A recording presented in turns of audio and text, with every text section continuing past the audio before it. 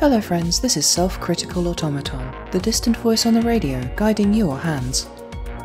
And it is time for episode 3 of my Let's Play of Ghostrunner. I don't actually have anything to say at the start of this one, so let's just dive right into the stabbing. Oh, I love murder.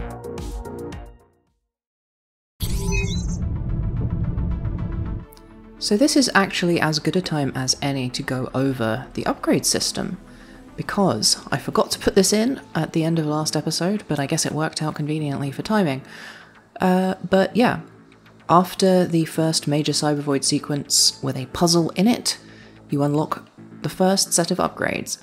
This is actually what it looks like at the end game. I think I discussed this previously, but there's not really a way to play through the entire game without unlocking all of this stuff when you go back to play through previous levels, but also it would be structurally really inconvenient for me to do this Let's Play on a fresh playthrough, so that's why I'm doing the thing of just only using upgrades as and when they become unlocked. You might notice that in the general UI there's 4 power-ups in the bottom left. We've only unlocked one of those, so only one of them is available for me to use under my own rules, but all 4 of them are there because technically this isn't the whole, I've finished the game. Save file. It would actually be not a problem if the game let me have multiple save files, but it kind of locks everything at the account level, so if you want to start over from the beginning, you have to lose everything. Which would then mean I couldn't really do the roundups at the end conveniently. Anyway, that's a little bit too much of how the sausage is made. Let's actually get into what the game is. So, this is a really fun way to do an upgrade system. This grid here on the right are the slots that you can use to upgrade various different abilities. And so at this point in the game, we've actually only got this segment of it available. And every time we go to the Cyber Void and solve a puzzle, as we go through the plot of the game, we'll unlock some more power-ups and some more space to slot them into. So you actually have to kind of play Tetris a little bit as you figure out how to fit all these things in to get all the various power-ups that you want to have. There's only a few that are actually useful to me that I want to include at the moment. There's this one, Deflection Boost, which makes blocking enemy shots with your sword much more easily. I don't know that I've actually done that on screen. I'm probably not going to shout out when I do it because it's kind of just happens casually. I don't often try and deflect shots because I'm quite bad at it, but this makes it significantly easier. That's really the only one we're going to be fitting in. There's a few that can fit in but that I don't want to use, such as Detector, which will show us collectibles, irrelevant because I've got them all. Tactical Overlay, which outlines enemies so you can see them better. I know where they all are anyway, so I won't be using that one. A lot of these are like referring to upgrades that we don't have yet, or power-ups rather, abilities, spells? Don't know what you want to call them. Blink is the only one we've unlocked, and honestly, Blink is the least useful in my opinion, and I basically never use it after I unlock the second ability, Tempest, so none of these ones can fit in with what we're using currently, and the same is true of all of the rest of these. They are definitely very useful to get once we have space later, because remember, I'm not allowed to use the rest of this space. The final note is that each uncovered slot of space on the grid on the right boosts your energy regeneration rate so that you can use your special abilities faster, so you do get some benefit for leaving spaces unfilled, even if you don't get the benefit of having quite as many of these. So, I'm probably going to use relatively simple ones as we play through the game because I can't really be bothered to faff about with it for the most part, but that's the one we're going to be using for the time being, Deflection Boost. That's pretty much everything we need to know about that. Every time I update these, so basically every time we go to the Cyber Void, I'll tell you what I'm using from that point on, but until that next point, this is the only one I'll be using. Alright, back to the actual game.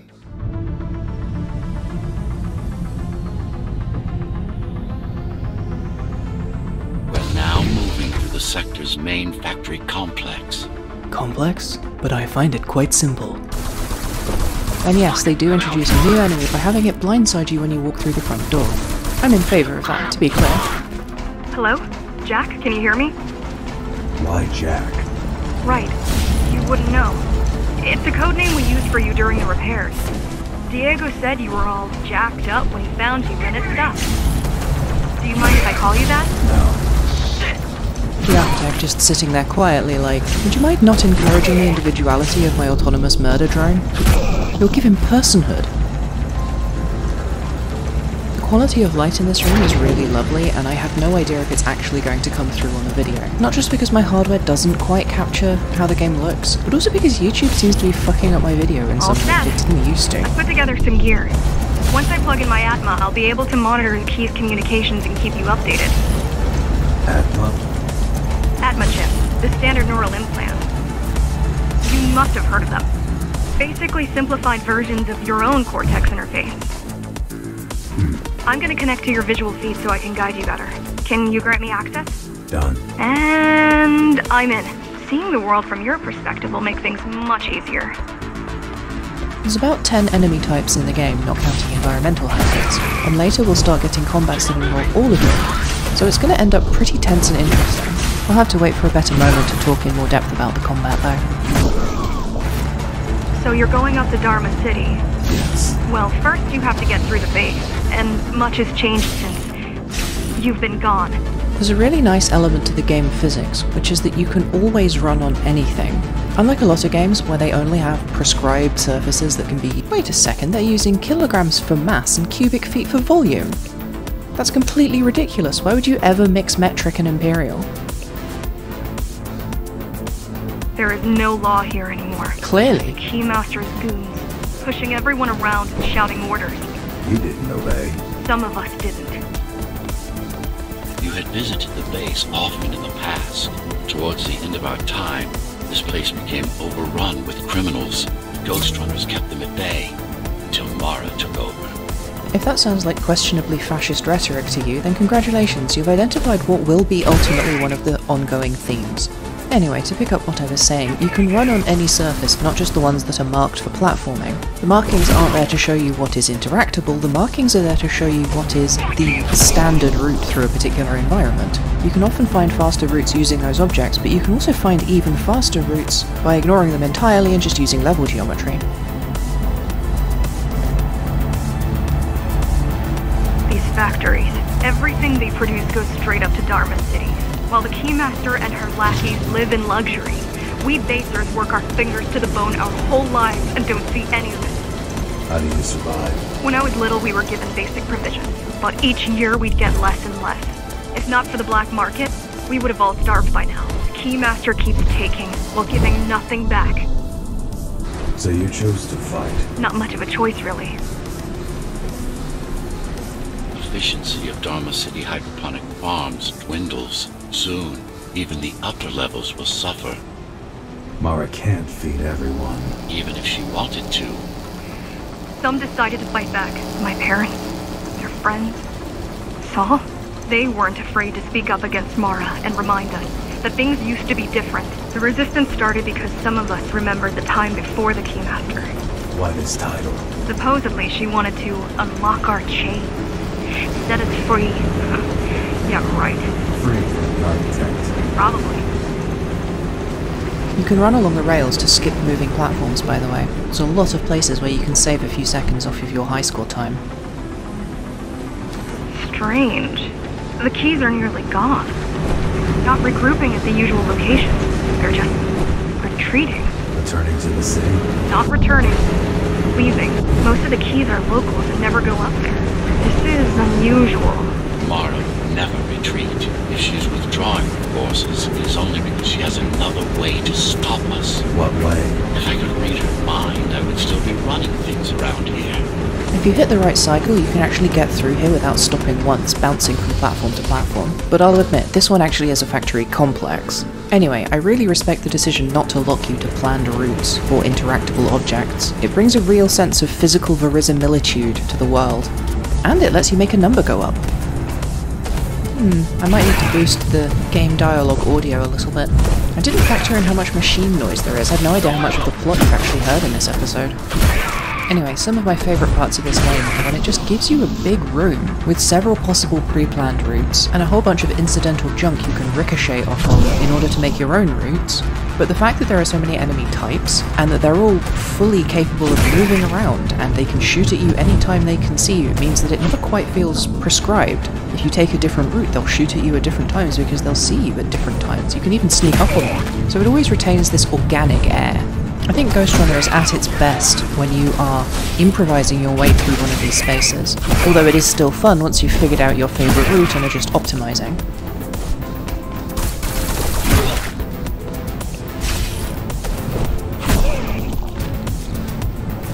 They're all heading towards Amada Station. Getting to the elevators is gonna be tricky. Wait. What? Some of their units just changed course. They're... Coming back? not exactly. Give me a minute. The climbers were always out of their depth, even at full force. Why you believe she can be upheld is beyond me. She wants to fight. It takes more than that to be useful. Jack, I've intercepted the Key's orders. They're planning to shut down the sector's air filters. What will that do? Toxic dust from the outside will seep inside the tower. Thousands of innocent civilians will die. The entire 5th sector. Which way to the filters? Thank you. This is a mistake. You don't have time to worry about one sector's dwindling population. You want them to die? You're missing the bigger picture here. Sometimes sacrifices are necessary for the greater good. Well, it is true that sacrifices are sometimes necessary. It's always incredibly important to ask, who's saying the sacrifice needs to be made, why are they saying it, and who is deciding who gets sacrificed? As we all know, it's very important to implicitly trust the voices in your head. One thing I think is interesting is that Ghostrunner clearly made a place for itself in my heart very easily. I would guess by the other leaderboard scores that most people who've played through this game get invested in the kind of Dark Souls style moment-to-moment hardcore game grind. Because on your first time through any given level of this game, you die and you die and you die and you die and you die. But even on just your second attempt, you can cut that down by like 90%. One of the things that made me really enjoy the score chasing in this game was the realization, the second time I played it through, that now that I had earned my muscle memory, it was so much easier. And it went from being a game where, like Dark Souls, a lot of the joy was in hurling myself against this immense challenge until I could beaten and bloody rise above it, to something almost more casual, like a score attack arcade game. I would be willing to bet that any of these people with 50 deaths on this level, if they just played through it again, even if they only completed the level once before, they could cut that down easily to, 10 or less. And I wonder if it's just that other people didn't find it catching their attention so strongly, or if it's just that simply a lot of people will play through a game once and be done with it. Everybody's got a lot of time constraints nowadays. Totally unrelatedly, I find myself really enjoying the music in this game. I think I've mentioned this previously, but I don't often get to shout it out because, I'm too busy hacking heads into exactly perfectly equal thirds. But I think the music really perfectly gels with the action in almost every level. Every level has its own soundtrack, and every level has its own kind of beat to the action. You don't actually have to play by matching the rhythm of the music, but I find myself tapping my foot in my chair as I play through a level. I find myself feeling sword strikes hit on the rhythm.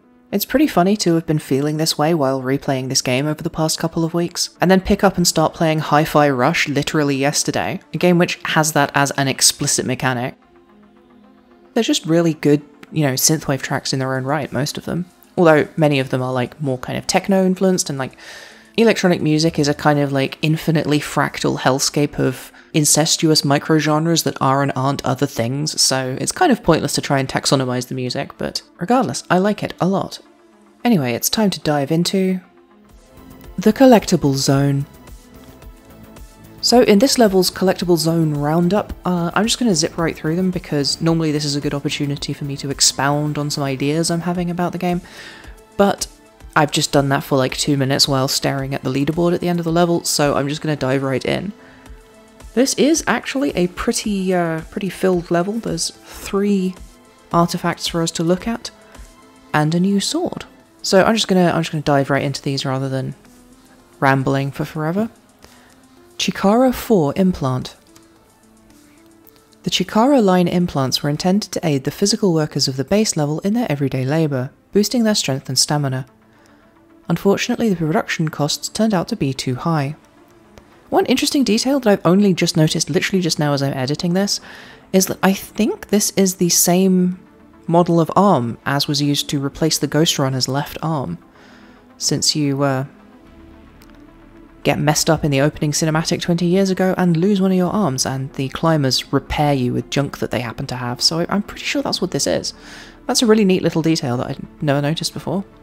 Chikara can mean strength or capability in Japanese, so this is kind of an extremely blunt use of language here, I think. If you have to use gratuitous Japanese in your cyberpunk game, you may as well pick directly the appropriate word for a thing that increases your strength and abilities. The Climber's Token. Medallions like this one were being used by the Climber's gang to discreetly identify allies. For years they had been cautiously building a resistance network, gradually growing in strength and numbers. I don't got much to say about that one. It is a nice detail that it's clearly scuffed and battered. Seems unwise though to have a physical identifier that the authorities might catch you with. But what do I know? I'm not a downtrodden underclass. Anyway. Shank. The single most popular drug in the base district. It comes in a variety of formulas as suppliers compete with each other trying to deliver the best experience with the cheapest ingredients while not killing the customer. I don't have a lot to say about this one beyond that, you know, there's potentially some questionable associations. We frame the usage of drugs or the abuse of drugs as being an element of kind of like the underside of society, but very often that's used as simply a kind of ontological thing unto itself, as kind of just a signifier of amorphous criminal evilness, rather than it being a symptom of the inequality of that society and the desire of the people in it to escape from it. However, this is just a really lovingly rendered 3D model. I can't tell, actually, if it's a photograph, a 3D model, or a painting. Whatever it is, it's absolutely gorgeous. The scuffs on the metal, the reflectivity, it's stunning. I think it might actually be a digital painting, but, like, it's really hard to tell. Next up, the sword. Today we've unlocked the Sentinel, which is, well, I don't really have anything to say about it. It's got a kind of a green camo pattern to it, and a little hook to hook it onto things, which is just a nice thing to have when you are a member of the semi-secret cyber-secret police running around assassinating rebels. As I said before, there's basically two formats for swords. There are katanas and there are these tsurugis, but it's hard to tell if they're different models or if they're sort of modified from the same base model. I don't suppose it really matters. I just thought that was curious to think about. Anyway, that's going to be it from me for today. Thank you so much for watching. I hope you join me again next time when we will be diving into the next level. Breathe in. If you enjoyed this, please like, subscribe and share. I also stream on Twitch and I now have a Discord server for stream scheduling. You can contribute to my existence on Ko-fi or Patreon, and all of those links are in the video description. Thanks so much for watching.